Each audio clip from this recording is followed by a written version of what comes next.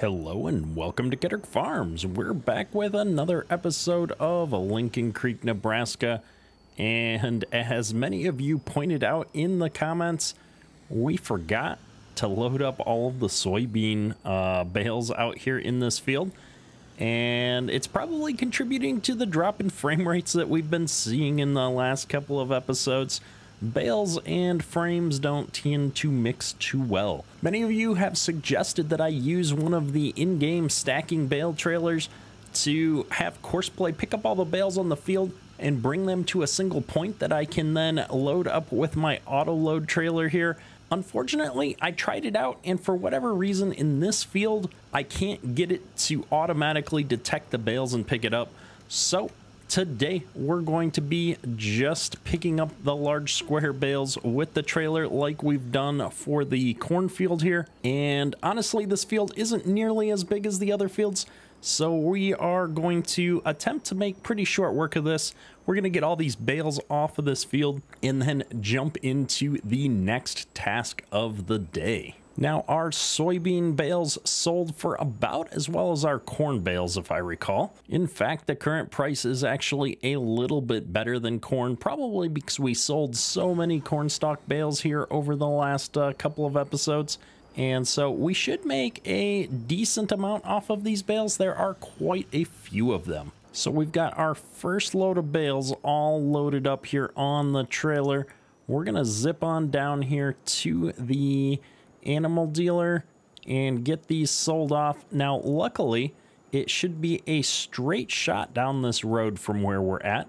And so I actually think it's going to go pretty quick here to get this field emptied off. We're not going to spend nearly the time we did doing the cornfield down in the other corner of the map, because that was actually quite a haul away from us. So if we unload this here, we're going to get a grand total of $937 for a full trailer of bales. That's pretty consistent with what we've been doing here. And so we're going to keep going on this and check back in when we're all done with the bales here. So that was too much fun. We've hauled quite a few bales off of the field here. And so we're taking our last load up to the sell point here, so that we can finally be done with bales in this map.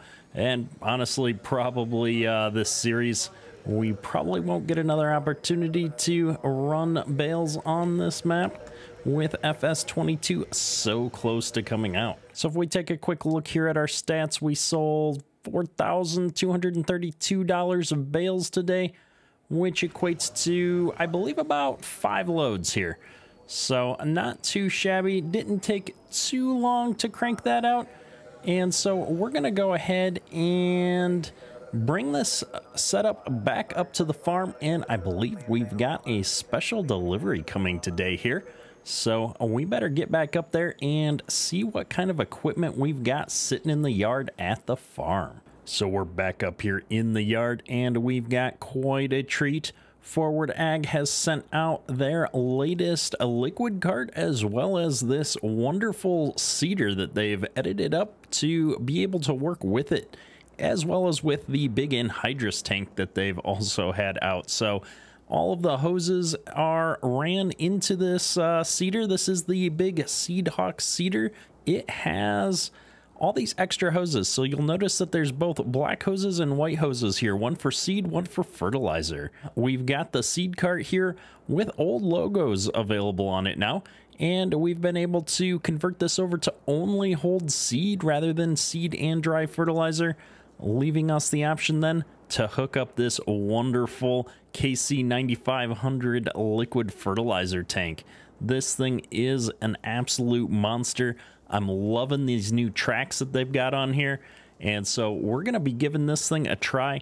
I absolutely love the attention to detail and the hoses. I believe this mod is capable of supporting the manure system as well. We're not using that in this save here, but I love having the hoses run along the seed cart and up to the front here. It's just so good looking. So we're going to be taking this thing out and putting some winter wheat in our fields here.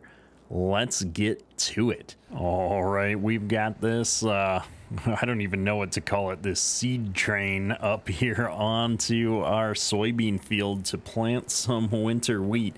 This thing is humongous. It's gonna be interesting to try and navigate around with this. And so I realized while we're driving down here, it's called the KC9500 because it holds 9,500 gallons of liquid fertilizer. So that's rather convenient. We're gonna get this thing all unfolded here. And I believe we're gonna actually take some headlands off here because I'm not sure how to calculate the width of this. So we're gonna take it for a pass around the field here, and then we'll start working our way up and down the rows here and getting some stuff seeded. This thing is an absolute beast though. I'm hoping our quad track's up to the task of pulling it.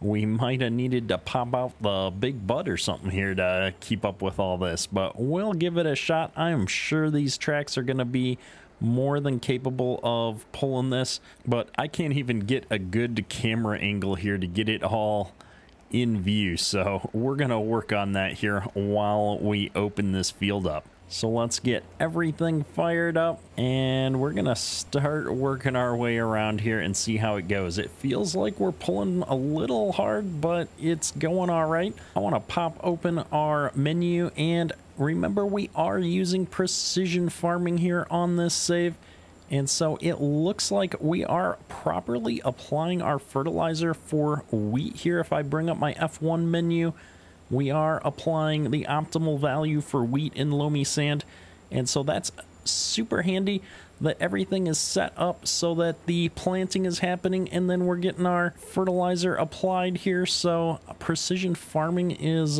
good to go with this whole setup. Man, this thing is huge though. I'm having a hard time navigating some of these sharper turns. I need to watch a few more videos from some of the big farmers like the Welkers and stuff to see what they do with their headland passes and stuff. I feel like they've got so much space in those areas that they're really not trying to seed right up against a tree line or anything like this. But that's where we find ourselves. So we're going to go ahead and try to make it all the way around this field without leaving too much stubble on the field edge or crashing into any of our trees here. While I can't find a good camera angle, it looks like we're finding a good spot with this seeder here to make these turns. This is a little bit more gradual of a turn here, but for our first time out, this is working out pretty good. I'm loving the stuff that Forward Ag puts out. I can't wait to see some of their stuff hit Farm Sim 22. We've got a lot of big equipment coming in base game for Farm Sim 22. I know the X9 has been announced. We've got big semi trucks and trailers here coming. And so we're going to have a lot of fun running some big farms again here in 22 in the next week or so here. At the time of recording this video, we've got right about 1 week left before Farm Sim 22 videos are going to start coming out on the channel. Now, one of the things I forgot to mention is that this mod by Forward Ag is an early preview that he sent over to me.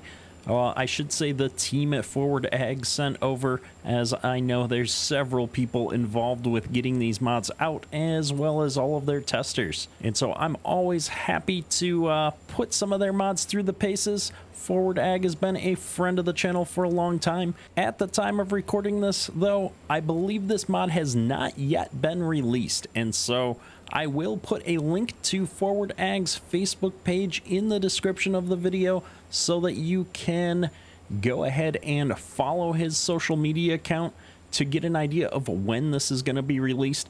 I know they've already been talking about getting their mods over to FS22 as soon as it comes out and what that process is going to look like, but I think this is one that they're planning to still release for FS19 since it is so close. So make sure to head on over to the Forward Ag Facebook page and show them some support if this is a set of mods that's interesting to you.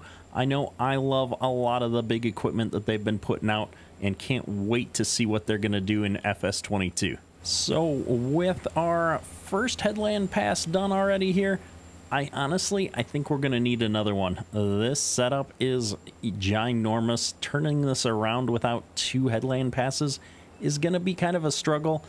And let's be honest, this field is not that big. So by the time I take 2 headland passes off, we're going to have knocked out quite a bit of this field, but that's okay. Let's go ahead and get to it. We'll knock out this headland pass and get going on the rest of the field here.